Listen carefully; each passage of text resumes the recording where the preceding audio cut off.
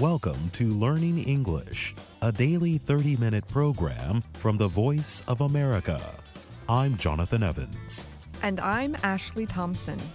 This program is aimed at English learners, so we speak a little slower and we use words and phrases especially written for people learning English. Today on the program, you will hear from Pete Musto and Brian Lynn. Later, Steve Ember will present our American history series, The Making of a Nation.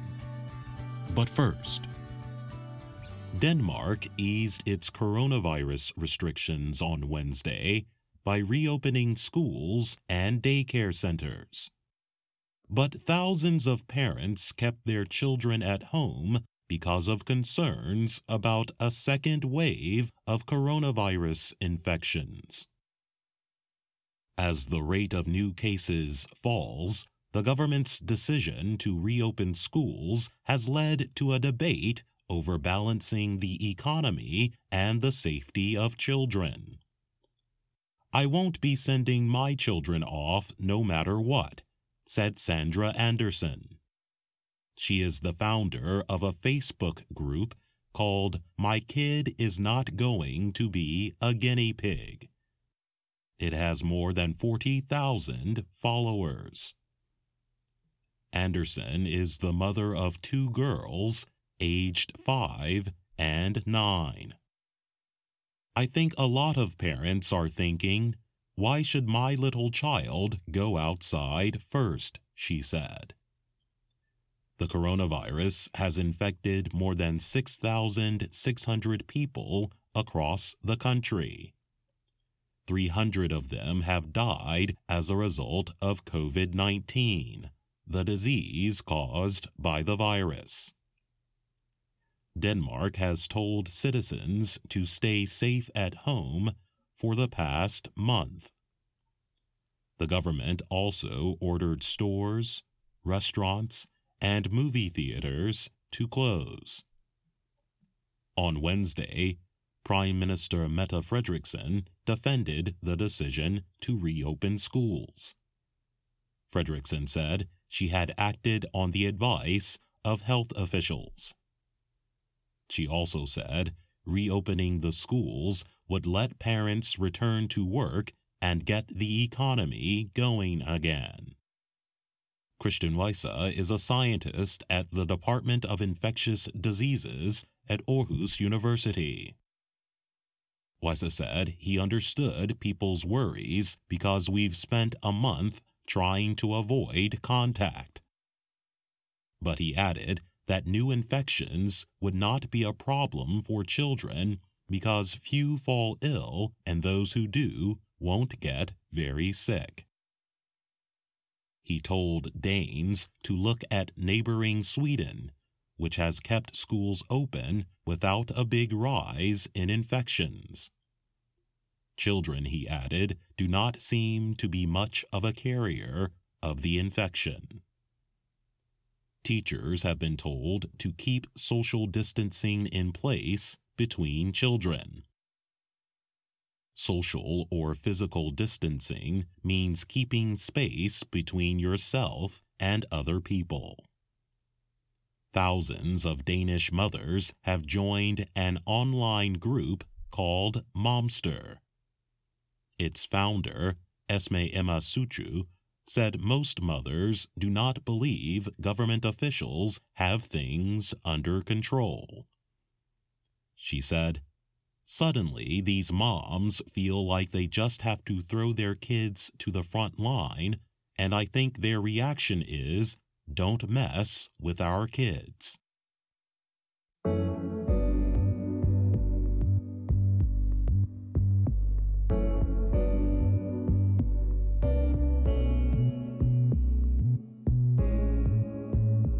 An American research company says a dam in China on the Mekong River held back water while countries farther down the river needed water last year. U.S. research company Eyes on Earth released its findings in a report.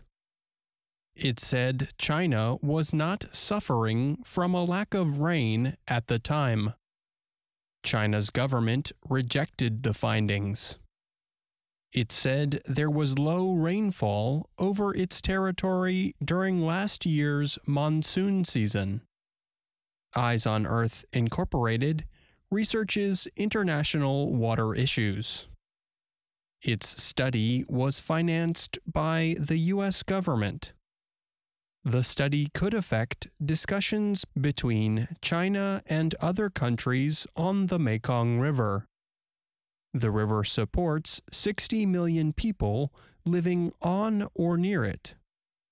The Mekong runs for about 4,350 kilometers through China, Myanmar, Laos, Thailand, Cambodia, and Vietnam. Last year's drought saw the lower Mekong at its lowest levels in more than 50 years. The lack of water hurt farmers and fishermen economically. If Chinese officials are saying they did not make the drought worse for other countries, the information found does not support that position, said Alan Bazist. He is the president of Eyes on Earth. The upper Mekong flows through China's Yunnan province. Satellite measurements of the area's ground wetness in 2019 suggest it had a small increase in rain and snow during that year. Satellites also measured areas downstream from China along the border of Thailand and Laos. Water levels there were at times up to 3 meters lower than they should have been, the group said in the study. That suggests China was not letting the water out during the wet season, Bazist said. China has 11 dams on the upper Mekong River. No one outside of China really knows the effects that these dams have on the flow of water. China has not released information about how much water the dams are using to fill their reservoirs. Eyes on Earth said those reservoirs can hold more than 47 billion cubic meters of water. China does not have water treaties with the lower Mekong countries, but it has promised to work with other countries on the river to find the cause of last year's drought. The United States says China controls the river. Last year in Bangkok, U.S. Secretary of State Mike Pompeo said the drought was caused by China's decision to shut off water upstream. Starting in 2012, when the larger of China's upper Mekong dams opened, the flow of water to other countries changed. The explanation that China's dam building on the Lancang River is causing downstream droughts is unreasonable, the Ministry of Foreign Affairs said in a statement to Reuters. It calls the river the Lancang its Chinese name. I'm Pete Musto.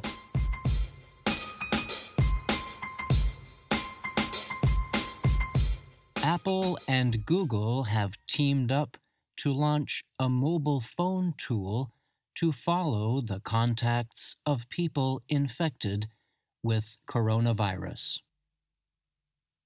The technology is a form of contact tracing, a method used to identify people who may have had contact with infected individuals in an attempt to prevent additional spread of disease. Health officials say the method is an effective way to help slow the spread of highly contagious viruses. The current coronavirus, which is affecting much of the world, causes the disease COVID-19. Many carriers of the virus do not know they have it because they have no immediate signs of illness. They could be spreading the virus unknowingly. Contact tracing is a way to identify others who may have been infected. The two companies say Bluetooth wireless technology will permit devices near each other to exchange information. A record of the Bluetooth signals between devices would be created. If a device user becomes infected with the virus and agrees to share that information, the record could be used to inform other people that the user could have infected. Apple and Google say they first plan to release app versions of the technology for Android and Apple devices by mid-May. Over the next several months, they plan to build the tracking technology directly into the device operating systems. Numerous technology companies and organizations have been seeking to develop tools to help fight COVID-19. Some of the existing tools use data from mobile devices to measure and record population movements. Health and government officials have called for such technology to help fight the current crisis. Government-backed apps have already been launched in some countries, including Singapore, South Korea, India, and China. The technology is also being developed in Britain, Germany, and Italy.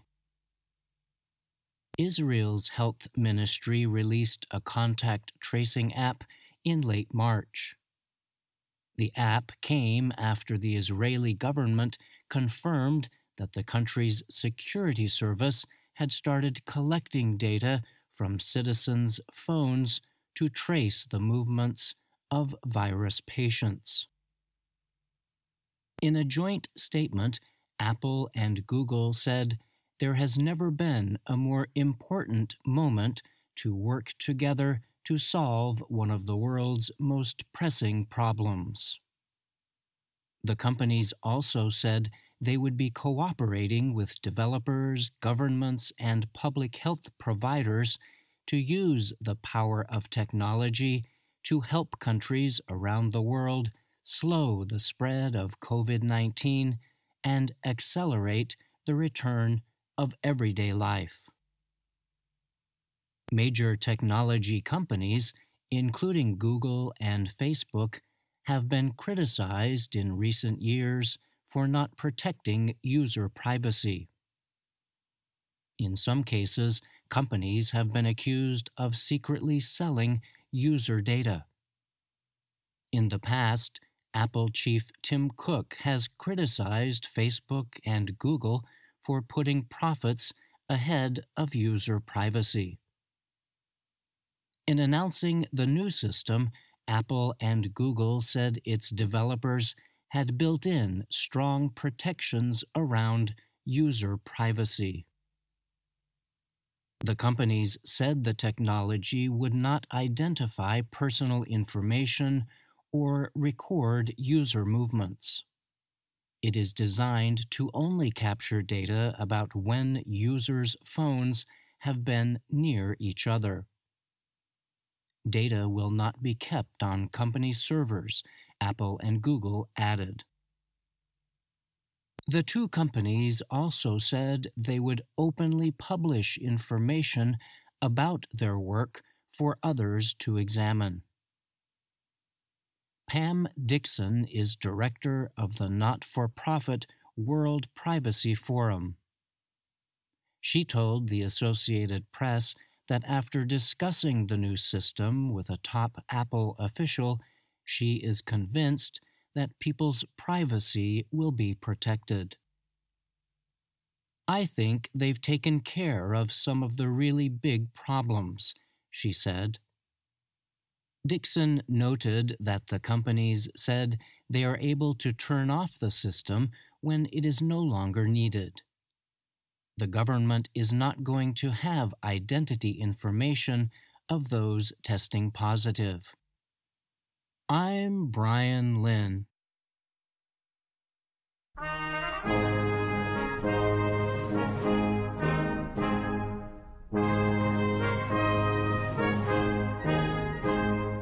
Welcome to The Making of a Nation, American History in VOA Special English. I'm Steve Ember. We tell the story of the 38th President of the United States. Mr. Chief Justice, my dear friends, my fellow Americans, the oath that I have taken is the same oath that was taken by George Washington and by every president under the Constitution. But I assume the presidency under extraordinary circumstances never before experienced by Americans. Gerald Ford was sworn into office on August 9, 1974. Ford was vice president to Richard Nixon, who had announced the day before that he would resign. If Nixon had not resigned, he might have been removed from office. Congress had been moving to charge him with corruption in the Watergate case. At his swearing-in ceremony, the new president spoke about the nation's future. My fellow Americans, our long national nightmare is over. Our Constitution works. Our great republic is a government of laws and not of men. Here, the people rule. He went on to say, as we bind up the internal wounds of Watergate, more painful and more poisonous than those of foreign wars, let us restore the golden rule to our political process, and let brotherly love purge our hearts of suspicion and of hate.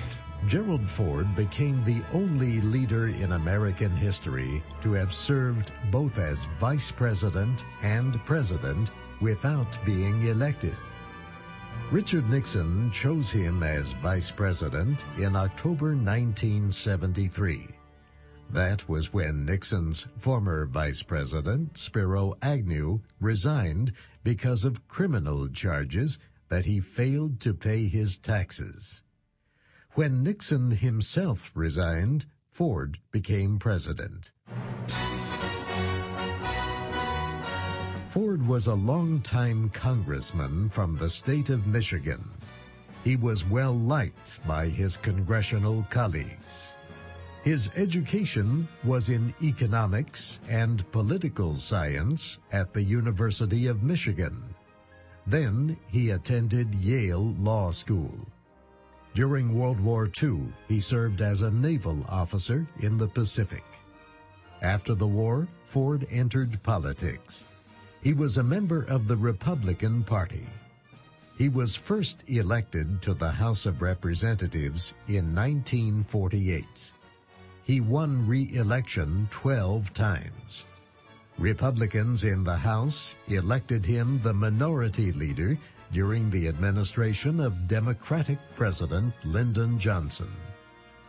Ford was still minority leader when Richard Nixon, a fellow Republican, was elected president in 1968. In his leadership position, Ford helped win approval of a number of Nixon's proposals. He became known for his strong loyalty to the president. It was no surprise then when Nixon named Ford as vice president. Gerald Ford was an accidental president. He came to office in a sudden turn of events. Almost as suddenly, he had to decide what to do about the former president. After Nixon left office, he could have been charged with crimes for his part in covering up the events of Watergate. Instead, 1 month after Nixon resigned, President Ford settled the question. He pardoned Nixon for any crimes that he might have committed. The pardoning of Nixon made many Americans angry. Some believed he should have been put on trial. They thought he might have answered more questions about Watergate if he had not been pardoned. Ford said he pardoned Nixon in an effort to unite the country. For a while, though, the pardon only seemed to intensify the divisions. And I wondered whether anybody had brought to your attention the fact that the Constitution specifically states that even though somebody is impeached, that person shall nonetheless be liable to punishment according to law. In October 1974, President Ford appeared before a congressional hearing on the pardon. He gave a strong response to questioning by Democratic Representative Elizabeth Holtzman. Mrs. Holtzman, I was fully cognizant of the fact that the President, on resignation, was accountable for any criminal charges. But I would like to say that the reason I gave the pardon was not as to Mr. Nixon himself. I repeat, and I repeat with emphasis, the purpose of the pardon was to try and get the United States, the Congress, the President, and the American people focusing on the serious problems we have both at home and abroad. And I was absolutely convinced then, as I am now, that if we had had this series, an indictment, a trial, a conviction, and anything else that transpired after that, that the attention of the President, the Congress, and the American people would have been diverted from the problems that we have to solve. And that was the principal reason for my granting of the pardon. Anger about the pardon was still strong when President Ford made another controversial decision. He pardoned men who had illegally avoided military service in the Vietnam War. Most of them were not sent to prison. Instead, they were offered a chance to do work for their communities. Many of the men, however, did not accept the president's offer. Some stayed in Canada or other countries where they had fled to avoid the draft. President Ford received greater public support when he asked Congress to limit the activities of the nation's intelligence agencies. He hoped better control would prevent future administrations from abusing the constitutional rights of Americans as Nixon had done.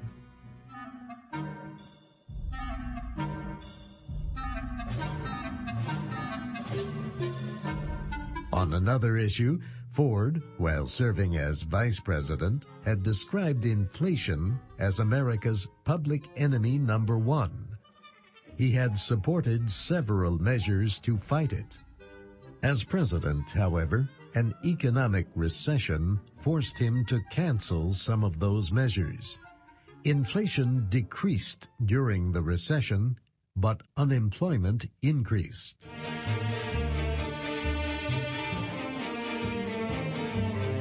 On foreign policy issues, Ford kept Henry Kissinger as Secretary of State. Kissinger had won much praise for his service to Richard Nixon, including in the opening of diplomatic ties with Communist China. But Kissinger had also received much criticism. Critics accused him of interfering with civil liberties in the name of national security. They also accused him of supporting the overthrow of the Marxist government of Salvador Allende in Chile. By the time Ford became president, the United States and the Soviet Union had taken steps to try to limit the spread of nuclear weapons. Nixon and Soviet leader Leonid Brezhnev had signed two such agreements as part of the détente policy to ease Cold War tensions. Relations with China were also less tense than before. American policy in Southeast Asia, however, had failed. Involvement in the Vietnam War had officially ended the year before Gerald Ford became president. But fighting continued between South Vietnam and communist forces from the north. The peace agreement, signed by the United States and North Vietnam in 1973, left South Vietnam to defend itself. By 1975, South Vietnamese forces were clearly in danger of defeat. President Ford tried to prevent a communist takeover. He asked Congress to approve $700 million in military aid for South Vietnam.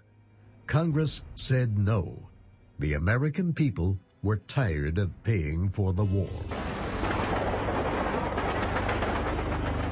Saigon, the South Vietnamese capital, fell to communist forces on April 30th, 1975. President Ford ordered the rescue of American citizens and South Vietnamese who had supported the American efforts. Few people who saw those struggling to escape Saigon will ever forget that day.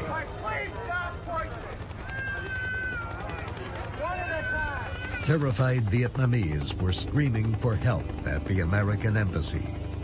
Everyone was pushing, trying to escape the city.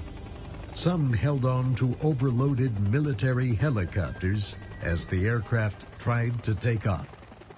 As a signal to American citizens to prepare to leave, Armed Forces Radio had played the song White. Some were to go to an apartment building where a helicopter would pick them up from the roof.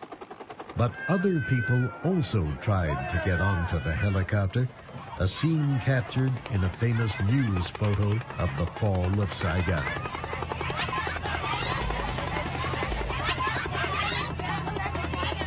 The former South Vietnamese capital was renamed Ho Chi Minh City.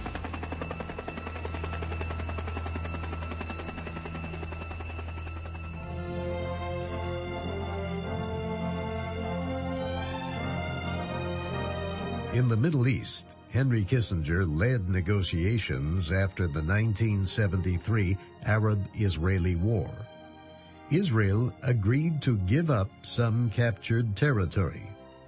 In return, the United States promised not to recognize or deal with the Palestine Liberation Organization unless the PLO met certain conditions. In September 1975, Israel and Egypt signed an agreement that included permission for American civilians to act as observers along the ceasefire lines. Henry Kissinger was praised for his peacemaking efforts, though peace in the Middle East would remain a challenge for future administrations.